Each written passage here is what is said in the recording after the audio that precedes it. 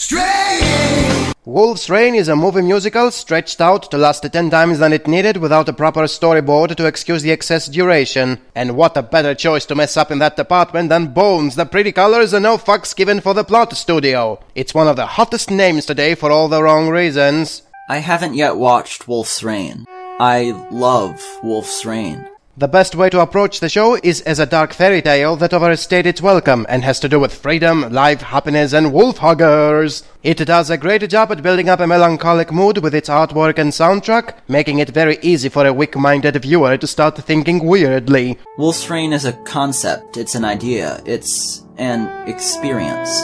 It is properly dark and depressing, with the snow keep falling while songs and dialogues keep mentioning freedom from pain and sadness. It's about 4 wolves who disguise as pretty boys being hunted by everyone in a dying world as they follow their instinct to reach paradise where a flower girl will resurrect everything. Did that make any sense? No, but it's a cool concept and it does a great job at presenting an apocalyptic world at the brink of destruction. The problem is that's the only thing it does. Clearly animation's the most important, since without that it'd just be a regular old movie or TV show. The characters, for example, are nothing more than mouthpieces that seem to be interesting just because they are a patchwork of fetishes. If you try to remember what their personality is like, there is not much there. Pretty boys to attract the fujoshis can transform into wolves to attract the furries, and are victimized by the world to attract the feel-fags. Not that anyone who liked the show cared about good characterization, since apparently that was never the point.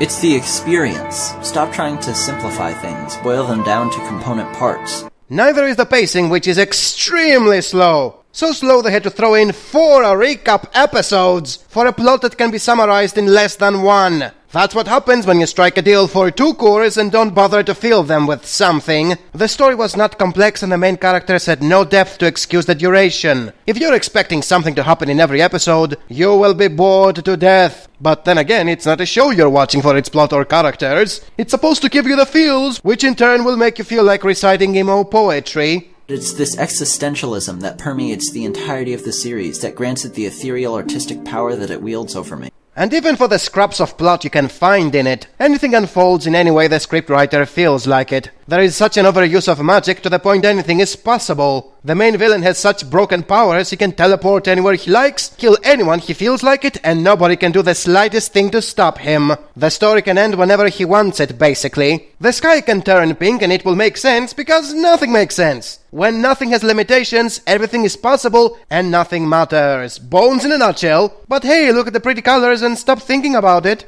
Sure, it's deeply couched in personal meaning and a resonance with me as an individual. But what isn't? So basically what you're supposed to do with the show is stare at the gloomy backgrounds and listen to the teen angst-filled soundtrack. Strange! It's all about the artistic whatchamacallit side of the show and the emotions it inflicts to its viewers. Give you the feels like again me, dude, it strikes you. You might as well pretend there is no story at all. The ending is just a reality reset which renders pointless the entire show since it doesn't exist anymore. These are incredible works of art. The whole thing is very one-note, and because of its duration, it will become tiresome very fast if you want something other than just mood atmosphere. And all of your anger at someone's love of something supposedly shallow, based upon abstractions or overthinking, misses the point. Wolf's Rain hardly deserves its fame. It needed less episodes, better characterization, and someone not from Bones to work on the storyboard. The soundtrack is the only thing I appreciate about it. If it's truly some immature, youthful appeal, then allow them to grow out of it. Strange!